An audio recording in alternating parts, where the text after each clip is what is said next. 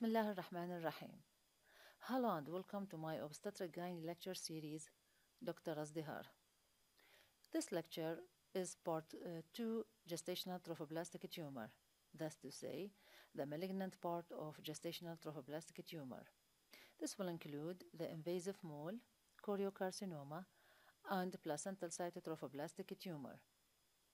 In our previous lecture, that's to say, part 1 gestational trophoblastic tumor, molar pregnancy, I spoke about the overall cure rate for gestational trophoblastic tumors that approaching up to 100%.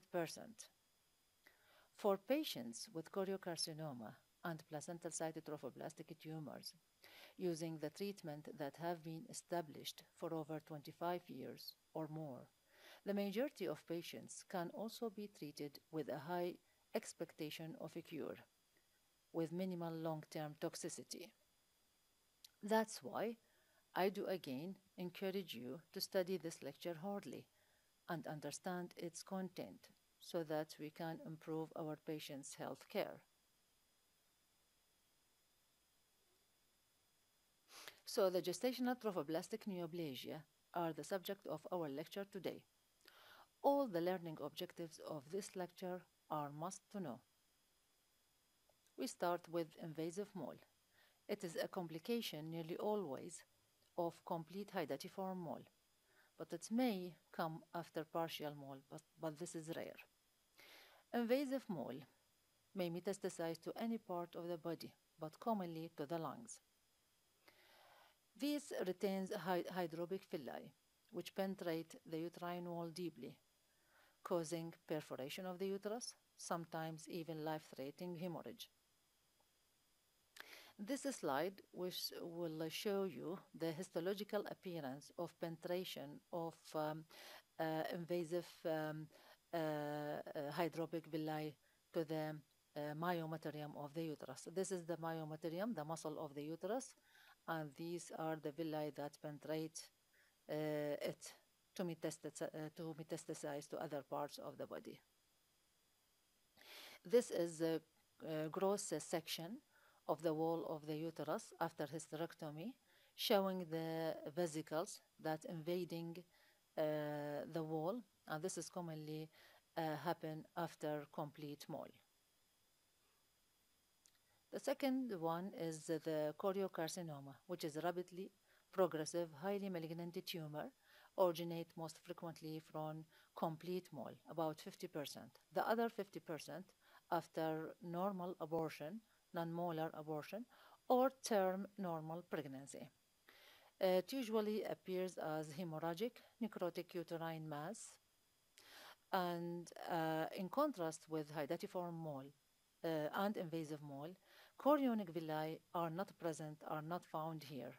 But instead of this, the syncytial trophoblast and cytotrophoblast will transformed into malignant abnormal cells, which is called anaplastic cuboidal cells. What are the clinical presentations? Either from the disease locally, so it will give vaginal bleeding, or from distant metastasis. There will be abdominal wall, there will be amenorrhea, symptoms from metastasis to the lung, so it will be respiratory symptoms like dyspnea, hemoptysis. So keep in your mind that the patient may come with respiratory symptoms first. Symptoms from other metastases to the CNS, liver, or spleen. Sometimes intra-abdominal hemorrhage because of uterine perforation. What are the investigations you must do in this case? Ultrasound examination, serum beta STG, chest X-ray, CT of the chest, abdomen, brain, and pelvis to exclude further metastasis. This is a picture showing a highly hemorrhagic appearance of choriocarcinoma. The third one is the placental trophoplastic tumor. It is the least common type of gestational trophoplastic disease, forming about less than 2% of all cases of gestational trophoplastic tumors. It arises from cells called intermediate trophoblast cells, mostly and commonly follows the normal pregnancy It can come after non-molar abortion, after complete mole, but very rare from or after partial mole. The average interval between the prior pregnancy and the presentation of symptoms of placental-site trophoblastic tumor is up to 3 years. So this is in contrast to more common types of trophoblastic diseases, which appear much shorter than this period. It may cause secretion of human placental lactogen. That's why false pregnancy tests will occur. And the uncommon diploid tumors often is of XX karyotype.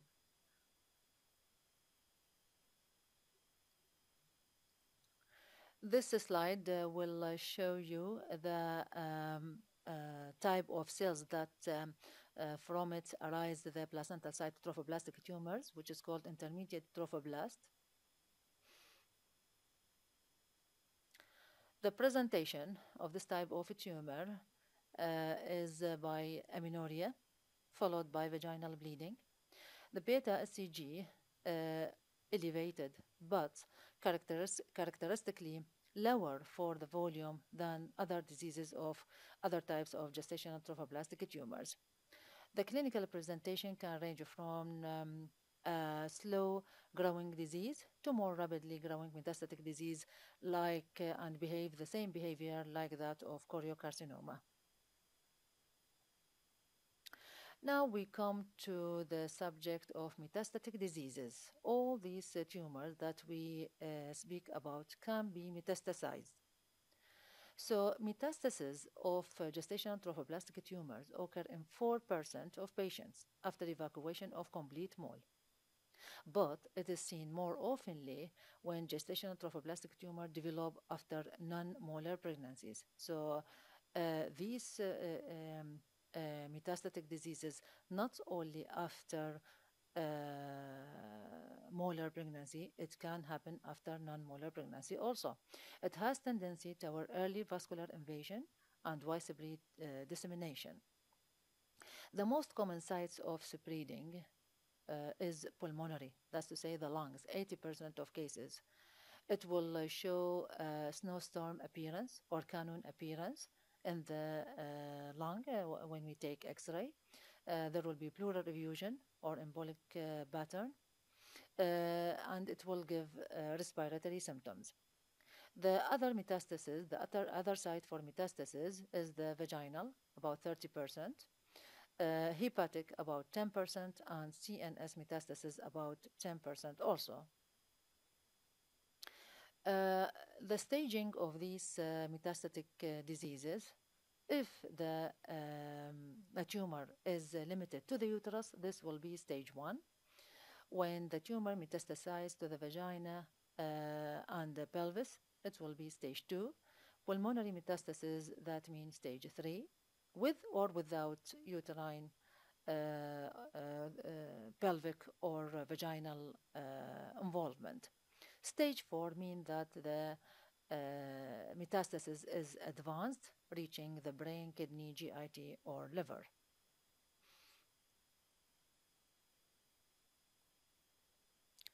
How can we manage stage 1 metastasis? If the patient does not wish to preserve her fertility, so hysterectomy is the treatment of choice with adjuvant single-agent chemotherapy. Why we give chemotherapy? To reduce the dissemination of tumor cells, to maintain cytotoxic level of drugs in blood circulation to kill the circulating cancer cells if present, and to treat occult metastasis if any present. Hysterectomy can also be done to all patients with stage 1. If the patient wants to preserve her fertility, so single drug chemotherapy alone can be given, and in resistant cases, we can give the patient combination of chemotherapy. That's to say, more than one drug, up to 5 drugs. Management of stage 2 and 3, when there is metastasis, this is depend on the type of patient's group, low-risk patient or high-risk patient group. This classification is according to International Federation classification of obstetrics and gynecology. And in this classification, they depend on the many parameters like the age of the patient, the size of the tumor, the site of a tumor, number of metastases, number of chemotherapy and so on, or previous treatment with chemotherapy and so on. And they gather scoring. And if the score is 6 or less, they name this group low risk group. But if the score is 7 to 10, much than 7, they will name this group high risk group or high risk cases. You don't need to keep these things in your mind, but I try only to explain it to you in order to understand what I mean with low risk patient and high risk patient. So if the patient of low risk patient with vaginal and pelvic metastasis, respond will be 80% to single agent, single chemotherapy. But if the patient from high risk cases, high risk group, so the recommended primary treatment will be intensive combination of chemotherapy. If bleeding from vaginal metastasis happen, we can do packing or local excision of the metastasis. In case that the genital bleeding is out of control, or in case of sepsis, hysterectomy must be done. If pulmonary metastasis, primary intensive combination of chemotherapy must be given.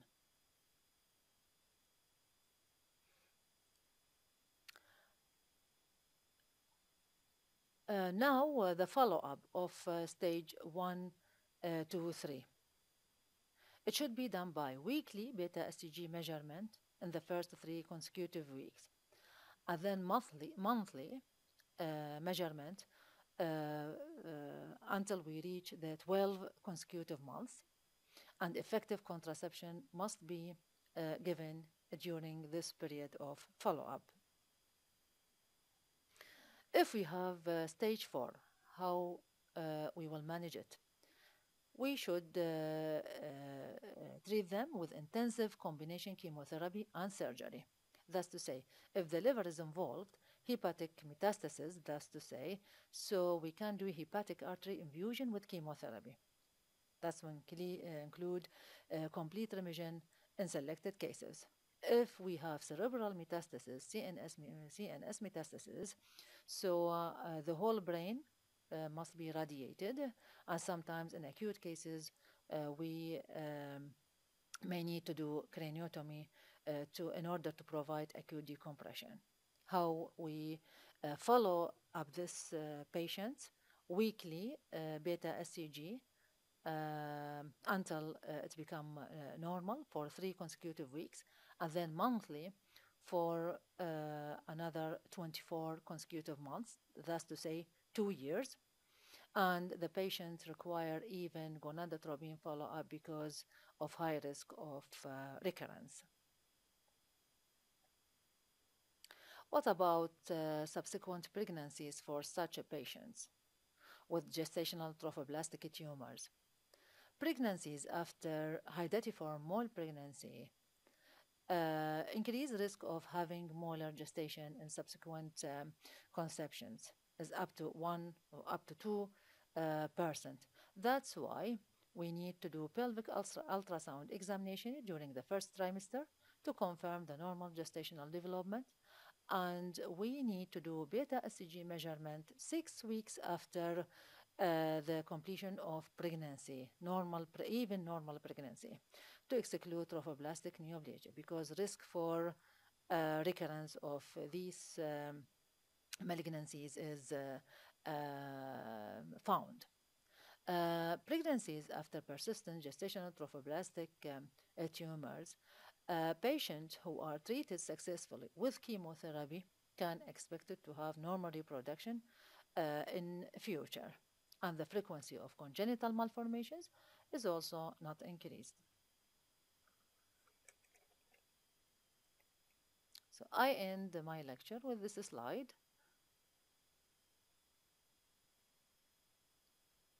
Well, I wish you good luck in your examination.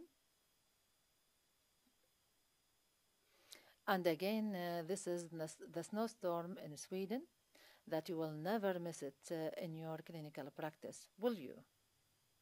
Thank you very much for your attention. Goodbye.